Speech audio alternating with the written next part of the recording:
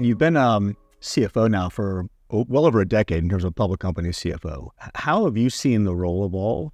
Technology has become such an important part of all of our lives. Not that it wasn't before, but I think technology has just evolved in such a way that as a CFO, you have to embrace that. And if anything, technology has enabled CFOs to go deeper into different parts of the business and to partner with CEOs, to partner with the board, and to partner with business units, and to partner with the company to really think about value and value creation. CFOs are getting better at looking ahead, better at sort of contemplating all of the variables. And with the tools that we have, we're able to do a better job forecasting, analyzing, and hopefully being helpful to executing, with the company, and then partnering in ways that are very helpful to creating value. And in that way, I think the role itself is a little more forward-looking than where it's been historically.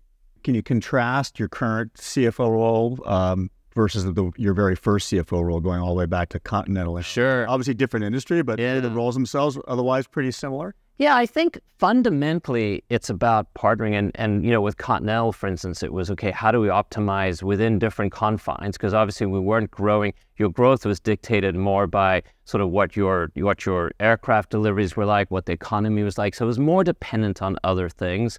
But you still had engagement with whether it's business units, operations, and how you thought about strategy, the board, investors, and others. In technology, what's interesting and just different is the growth profile tends to be a little different. Your balance sheet looks a little different, but there's still that demand for execution and performance. So it's how we engage. In this case, it's how I engage with a number of workmates at Workday in order for us to really deliver what we believe we can deliver. And then how do I engage with the street, the board?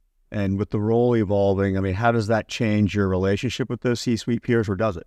Oh, it definitely does. I think as things are so dynamic and there's so much to learn, you need to always understand what others are thinking about. And I think there are a number of networks out there, and there are just a number of peers that you can call. You always need to have 3 or 4 plus CFOs, or just people in finance, or people that you look to for that kind of guidance to see, hey, what are they seeing? How are they thinking about things? And then not just CFOs, but others that you lean on, whether it's, retired CEOs or board members, or candidly anybody, even as I mentioned earlier, people who are still in school.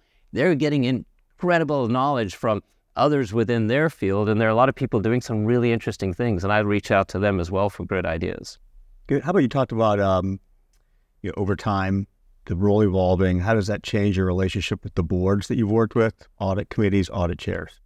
CFOs need to understand what's the board thinking about, what are investors thinking about, how do we think about regulation, and there's so much more that you have to really pair with others on the management team to really think about. How are we going to navigate some of these more challenging topics and tasks? How do we navigate that as a team? Who's doing what? And how do we make sure that we're driving the business forward? And, that's an opportunity, whether it's engagement with your board, audit committees, and others, to learn from what others have done, lean into technology, and continue to advance the business.